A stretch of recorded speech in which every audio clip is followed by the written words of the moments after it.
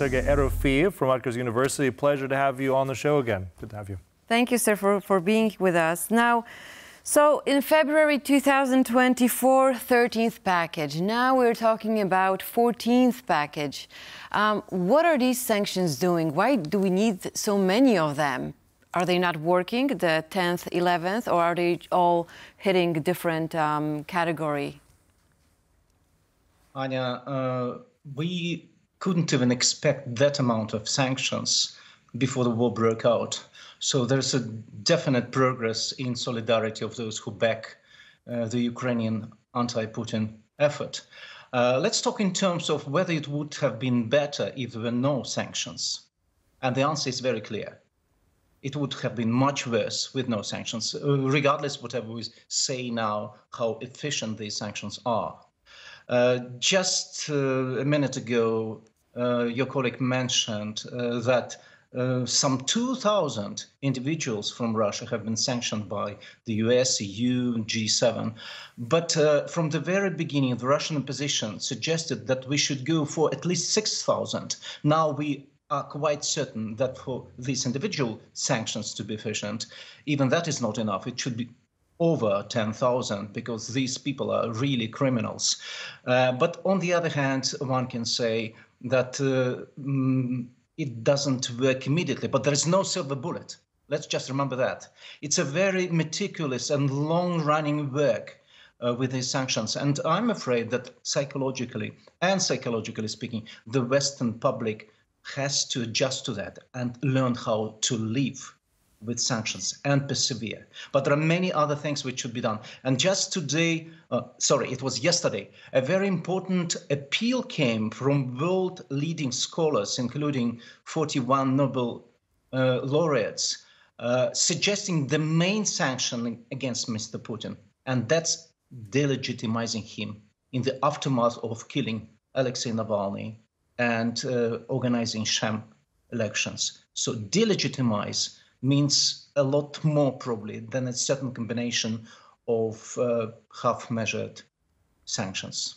Well, I mean, these are obviously very important points you raise, Sergei, but I have to say that, you know, following these packages, I have to agree with Anya, we've always seen them incrementally change. We've had another handful of individuals, another 20, another 15.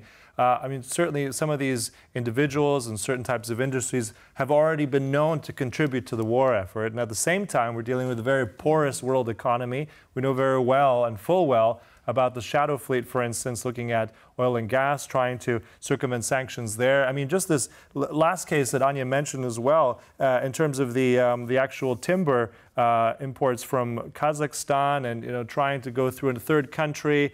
I mean, this is clear as day that, you know, there's certain signs that enforcement now is no longer having more of a sanctions package, but it's actually now more about enforcement. So where is that enforcement? Is that the next challenge, and how do we get there that it's actually effective from all these packages that we already have? Sasha, we do not have a universal global government which could impose everything on everyone. We live in a democratic post-industrial society where things have to be decided through consensus procedures. Look just at the European Union with so many, 27 countries. How do they make decisions? It can take months and years. So this is just a part of our life. That's the recommendation coming from social sciences. You have to learn how to live with that and persevere.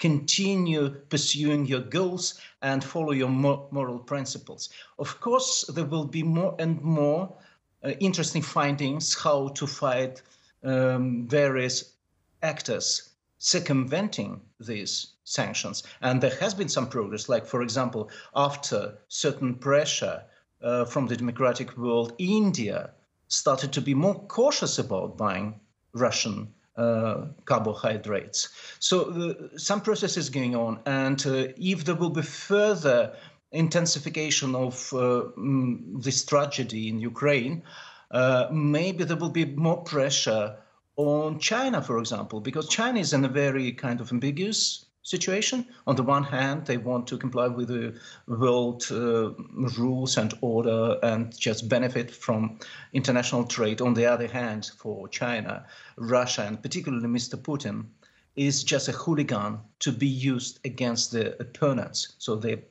very subservient in that role. But it's also, you know, when we look at this and looking at the recent thing that's come out of the European Union, next thing, Brussels, we're not even talking about sanctions anymore. I'm talking about the grain bloc, or rather the increased amount of slapping the 50% tariff on that Russian, Belarusian grain. And that's not even a sanction. That's something that is just simply, let's say, a burden now for a Russian. They can still transport through the European Union to a third country that Europeans still technically can buy. I mean, that's such a simple thing, but it seems to be almost impossible even on that front to enforce and to get unity. I get what you're saying, but at the same time, if it's a matter of mindset, right, that we need to have more people on the ground convincing people in Europe that we need this enforcement. Well, I just want to mention this, because when it comes to the timber that is coming from Belarus, the Poland's customs service admitted that they don't have the capacity to look into all customs declarations and invoices.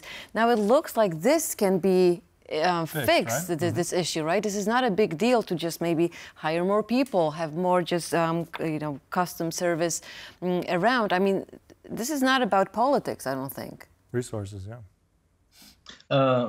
You know, guys, I think we should remember that there is a triangle here. One thing is the technicality and instrumentality. How can we achieve certain goals through certain actions? That's one thing. The other thing is the moral imperative of the free world. They simply couldn't but respond to the disaster in Ukraine with sanctions. And number three is the political thing, the political will. So we should not really confuse these things. Every segment of Western society would be hugely concerned with a moral response to Putin's aggression. Not every political actor would be really politically so brave and display so much goodwill as just the leaders first. And of course, the new ways of finding some instrumental solutions. We live, after all, in a fast developing technological world. There must be ways to technically and instrumentally help the political will and the moral obligation.